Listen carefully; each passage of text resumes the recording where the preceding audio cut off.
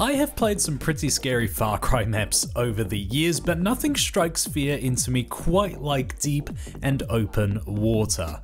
And since you, the followers of this channel, are such a caring bunch, you decided that should be the next theme for community creations. So join me as I showcase and review the top 5 maps for this watery theme, and stick around to the end for some exciting news on the next edition of community creations. It's going to be a good one to take part in. The first map today is The Deep by MB1 Bumper, and this is a Bioshock-esque underwater base that has some incredible detail both inside and out. Now, the first thing that jumped out to me about this map is the lighting, which is just gorgeous. You've got dark but visible underwater landscape stretching out into the distance, and then you've got some really claustrophobic corridors with some cool lighting effects such as fans spinning and breaking up the shadows. The second thing I really liked about this map was just exploring its overall layout. There's so many really interesting spaces to find and fight in, and you can tell every single room has a very specific purpose, whether that's the bar, the sleeping quarters, the gardens. It makes it feel like a real authentic base and not just something that's being created for the sake of a video game. Then there are the smaller but really impactful details like the fish and octopus that are outside just about every single window. Not only do they look really convincing, but it reinforces this sense of dread, and that no matter where you are, inside or outside the base, you are in a super threatening environment. Now, no matter how good a map is, I always try to suggest some sort of improvement, and the only thing I've thought of for The Deep is that the AI placement felt a little bit sporadic at times. There was no real set piece moment as such, but I'm really not sure if I like the idea of including a set piece either, because then it goes against the very thing I was praising just moments ago, which is that authentic feeling to the whole map and scenario. I think personal preference will have a big sway in where you land on that discussion point, but one thing I'm sure we can all agree on is just the amazing and thick atmosphere this whole map has. It's one of the best underwater environments I have seen in any Far Cry map, and it's really impressive how some of the existing assets have been repurposed to create a unique feel. Map number 2 today is Treasure Hunt by Herobrine, and this one embraced the theme to a T, with players needing to traverse both across the ocean waves and, to my dismay, dive deep beneath them. Now, the first thing I love about this map is the thumbnail. It's got a really good composition. You've got a flag in the foreground, the broader environment off in the background, and it also serves as a really nice vista for the start screen. I find thumbnails really hard to do for my map, so I always feel inspired when I see someone pull it off so well. Getting into the meat of the map though, it's got a really good layout. There's plenty to see and do, but it still has that sense of openness and exposure that I was hoping to see with these kinds of maps. There's loads of different environments, from underwater towns to timber barges and islands. There's plenty to keep you occupied. The combat scenarios are also really interesting. Weapons and ammo are tight, so deciding whether to shoot from afar or go in hard and raid a barge is a really tricky decision, especially when you realize there's a lot more enemies than you thought. This map certainly keeps you on your toes. In terms of improvements, some of the islands felt a little bit on the flat side. I think some more terrain work would help bring them to life, but the thing I want to finish up on is that water is just such a critical part of the gameplay on this map. If you need weapons or ammo, you pretty much have to go diving. It's a constant risk versus reward feeling, and it forces people like me to face their fears in the name of survival. If you were to ask me what is worse than the fear of deep or open water, I would say there is nothing worse. But then somebody like Karmalink chimes in and goes, but there is. Deep and open water on an alien planet, and so he graces us with Astrodiver. The first thing I loved about this map was the world. It's got a bit of a Subnautica vibe to it, in the sense that the environment is somewhat Earth-like, but you can definitely tell it's alien at the same time. It lulls you into a false sense of security, only for that to be shattered every few minutes by an alien surprise.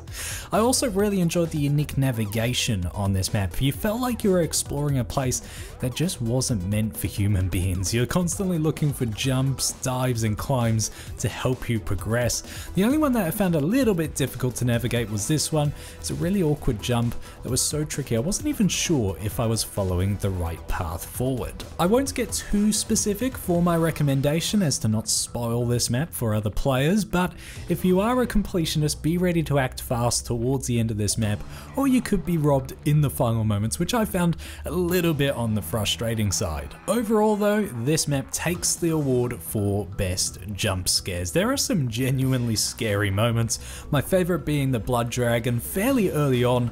I don't think I've ever 180'd so fast in a Far Cry game before. Our second last map today is Sea of Pirates by Easy Company, and this map is like a giant tribute to some of the greatest pirate games and movies that are out there. Normally I like to save my favourite thing about each map for last, but this point has to be addressed right away.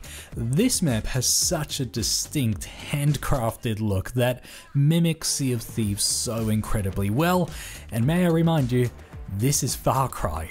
There's also innovation in the gameplay too. I really like this idea to use destructible generic shapes to simulate digging for gold. It was a really cool idea. And while this map may have a minimal look, it doesn't mean it's without detail. The underwater sections and the tall ships are spectacular, with some great lighting to help bring it all home. My only recommendation is to swap out the ladders for grapple points. I feel like that would fit with the pirate theme a little bit more, but overall I just loved the vibe of this map. It's such a pleasure to play, and the dark twist halfway through transforms the whole experience. It's a Pirates of the Caribbean and Sea of Thieves mashup that will have you coming back for more. The final map today is Adrift at Sea by MacCore Live, although he gives credit to the user Turtles for the incredible tall ship at the start of the experience. Now, I love the epic sense of scale on this map, from that ship that we just mentioned to the island with cascading waterfalls to the ocean all around you. This map makes you feel small. And I also love the use of music on this map. It's something all the creations used really well actually, but what I liked about it on this map is that there's extended periods of silence that allow you to take the world in, and then also makes the music all the more impactful at those key moments where it does fade in. I also really enjoyed the scripting near the end. MacCore always finds a way to play with creative scripting, and this map is no different as you collect parts for a raft which constructs before your eyes. In terms of improvements, the only thing I spotted was a gap in the terrain just after the cave section, which I didn't test, but it looked like you might be able to get trapped down there, so perhaps something to double check. But overall, I just loved that this map stuck to the theme and played with many water-based fears, whether that's sudden depths that come out of nowhere, or claustrophobic caves, or the sound of rushing water in a pitch black environment, and of course, the open ocean at the end. In fact, nothing triggered my sense of fear quite like the final moments of this level, so I'm glad in the nicest possible way that this was the last map I played. So they were the top 5 ocean and underwater theme maps. Thank you so much to everybody who took part. I feel like I can just never do these maps justice in a video, so be sure to hop in and check them out for yourselves. There were some other maps that were also submitted for the showcase. You can find them on our Discord server. I couldn't include them because they either missed the deadline or just weren't available on Xbox, but please be sure to go over and show those maps some love as well. In terms of the next theme for community creations, it's going to be all about Halloween, a Halloween special, so it's a nice easy theme to interpret.